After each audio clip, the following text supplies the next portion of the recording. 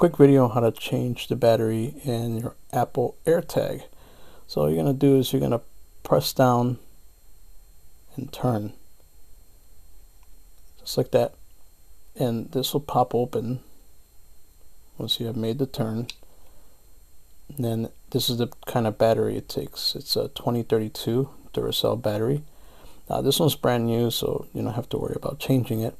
And then in order to get it back on, so you have these little tabs on the side, you're just going to line those up just the way you had it before.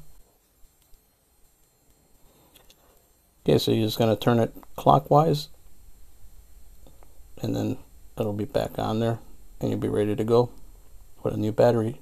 If you need to change it, just press down and go counterclockwise, and then once you replace the battery, go clockwise and seal it back up. And it's that simple. You can just double check to make sure everything is solid on there, which it is, and you're good to go. That's it.